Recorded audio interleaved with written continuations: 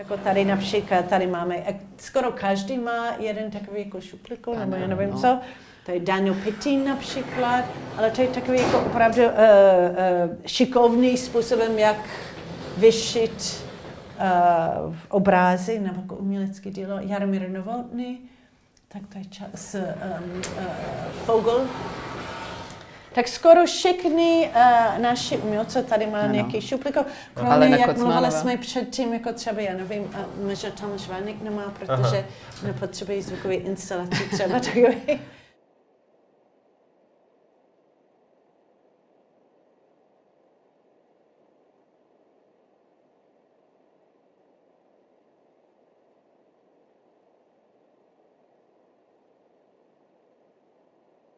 Jestli můžeme začít tím, že řeknete, kde vlastně jsme se sešli a kde si povídáme.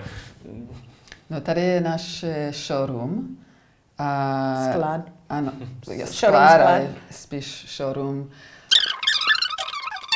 A tady máme samozřejmě jenom jako obrazy a kresby, instalace, že jako pár soch, ale... Ne, to je to, co všichni ostatní říkali, že by jako chtěli mít a chtěli si pořídit. Takže vlastně dneska jste z těch pražských galerií nejdéle fungující a vlastně v trochu jiné pozici než ostatní, že jo, jste už 12. rokem, jste začali 12. 11. No, oslavili jste 12. To šlo velmi rychle. Já mám pocit, že my jsme pořád takový mladý galerii. Já jsem vždycky trošku překvapený, že všichni jako mluví o nás jako o tablovaný galerii. Já jsem jistě trošičku, nevím, jestli jsem přepřávený být etablovaný, ale asi jsme. Co se změnilo, tak víc jako sběrat, začíná být víc sběrat tady v Čechách. Jako na začátku jsme prodali jenom do zahraničí. Když jste teda v tom roce 2005 začínali, předpokládali jste, že budete fungovat aspoň v té první fázi hlavně směrem do zahraničí, nebo jste věřili, že prostě jakoby tenhle typ galerie na české scéně chybí a že i čeští sběratelé jsou připraveni na ně? Bylo to jasné, že budeme zkusit. Ale vzpomínáš, že měl jsem kamarádka z New York, který přišel, a to byl před jako zahájení galerie, pár měsíců, ale už měli jsme plány. Moje kamarádka říkala, hele, to bude skvělé, pak až budete mít tam galerii, můžeme setkat na Art Basel, to bude super. A já tam říkala, na Art Basel, a jako neměli jsem, jako pro mě to fakt byl něco, který byl tak daleko, jako vůbec úplně mimo, že chceme jenom dělat galerii a jako tak. Neočekávali jsme, že budeme dostat do té dobré veletry, ale jsme to plánovali, že budeme zkusit. Jo. Ale veletrhy jste začali zkoušet velice rychle, ne? Ano. 2007 nebo 6? 2007. No a když teda Art Basel, jako chcete se tam dostat, věříte, že to je jakoby nějaká jakoby budoucnost pro tu galerii, anebo prostě je ten hlavní veletrh jakoby natolik jakoby odtrženým od toho zbytku, že tam to skoro nejde?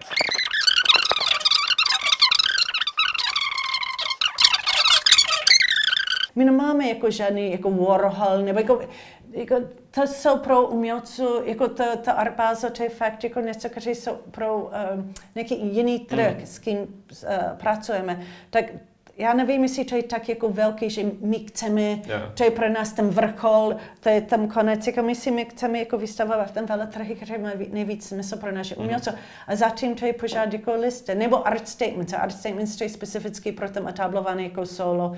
Jo. Tak jako ani nežádali jsme na tom hlavní Art Basel ještě, protože, jak říkal jsem, to nemá cenu. Jako jenom na ty speciální sekce.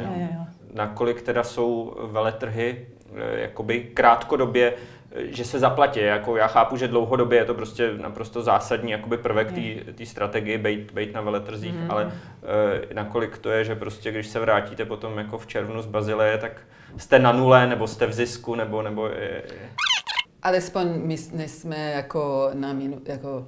Nula nebo v minusu. A my se nejsme. Jo. Normálně tak. Veletrhy člověk musí zaplatit hodně vpředu. Jo, tak jestli člověk je nový galerii a musí zaplatit ten poplatek vpředu a všechny věci vpředu. A pak člověk dostane ten peníze z ten prodej asi za rok. Jo, stane se někdy, že jako se to prodá na veletrhu opravdu, že si ten člověk to nechá zabalit a fyzicky odnese? Jo, jestli ale malé věci. No. A jak je zajímavý nebo důležitý teda to Miami, nebo vůbec jako snažit se vystavovat v Americe? Já nevím, já setkám víc americký kuratoři nebo ředitel muzeum nebo sběrateli v Bazilii, než setkali jsme třeba jako v Freeze. A z hlediska sběratelů je nějaký jakoby rozdíl, co kupují Evropani a co kupují Američani, nebo to takhle nejde? Myslím, že ne. No, moc ne. Jak je to teda z hlediska těch konkrétních autorů, který zastupujete, je to, že prostě někteří fungují líp v zahraničí a v Česku ne, jako třeba Eva, že jo, Koťátková, tak jak to je, jako daří se jí prodávat i tady v Česku? Tady je to těžší, no. Jo, ale to je taky, jako, no opravdu, to jsou nějaký umělci, kteří prodají lepší v zahraničí, Eva je příklad. Já myslím, problém je, jsou tam instituce. Nebo to je, co nás chybí trošičku, jo? Protože mluvíme na soukromý sběratel, jak říkal, který má větší sbírku, nebo má malý, chce jenom domů, ale my taky jako se snažíme pro nás, jako to je velmi důležité prodat věci do instituce, do nějaký muzeum nebo do galerie, jako, který tam bude zůstat jako pro publikum, jako pro širší publikum. Ale jako už jste něco prodali do sbírek tady jako institucionálních? Jako, ano. Jo. Ale jako ne, a myslím víc jako do zahraniční instituce. No. Před lety, když jste měli právě jako solo show Dana Pitína na veletrhu v Bruselu, takže mě tehdy jakoby zarazilo, že jakoby měl vyšší ceny než Pepa Bolf, přičemž jako na té české scéně vlastně tu hierarchii bych vnímal opačně, že Pepa Bolf je jakoby známější. A tak můžete tohleto vysvětlit, jak vlastně jakoby nastavujete ty ceny a co ovlivňuje teda tohle? Co se týká jako ceny, to je podle jako kde oni vystavovali a ano, jestli jsou jako veřejné zvědce a tyhle on, věci. Jako třeba Daniel pracuje už dlouho s vídeňský galerii Charem, jo? Tak jako už začali jsme spolupracovat Daniel, to už byl, jako ceny jsou, a my, jako musí být stejný, nemůže být ve Vídeň nějaký jiný ceny než tady v Praze, nebo jako... Když se ještě vrátím úplně na ten začátek, pamatujete si, co jste první prodali? Jo, ano, já vzpomínám. Was it Pepa? Ne, Míša Telenová, jako malý obraz. Já nevím, jako v kuchyni máme, to není, ale něco podobné. A můžu říct jenom, díky moc, Catherine Cabanes. To byl, ona kupovala tam první, myslím, to bylo úplně levný, z toho měli jsme takový radost. Myslím, to bylo 8 000 korun. Dali jsme rám zadarmo. A myslím, ten první rok neprodali jsme žádný český sběratel.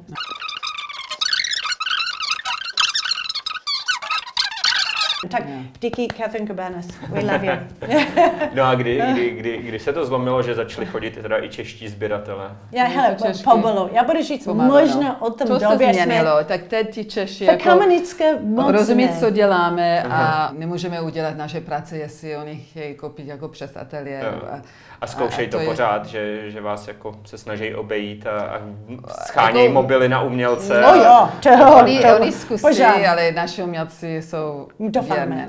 No a jak teda z prodeji přesně těch věcí, co nejsou jakoby obrazy, ale třeba teda zvukové instalace Tomáše Vaňka, jak vlastně v jaké formě to prodáváte? Jako máte úhledné CDčko? Jako do dnešek jsme prodali nějaký zvukový instalace, nevím.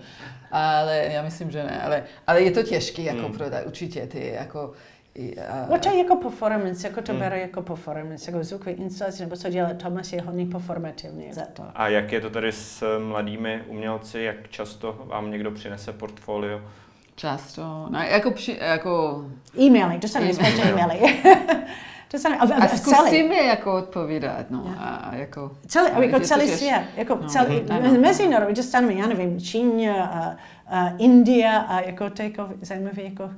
No ale vlastně Bassi Magdy je tedy jediný v současnosti zahraniční autor. Ale uvidíme. Když ještě se vrátíme k těm jakoby finančním otázkám nebo jakoby provoznímu fungování galerie, tak jsem se koukal, že jste že příjemcem grantů jak od Ministerstva kultury, tak od magistrátu. Jak dlouho vlastně tohle zhruba jakoby funguje a jak je to důležitý pro galerii, jako tenhle typ podpory? Já myslím, jako vždycky je důležitý pro galerii, protože jak říkal jsem, že začali jsme tam galerii, to bylo velmi jako těžký tam začátku.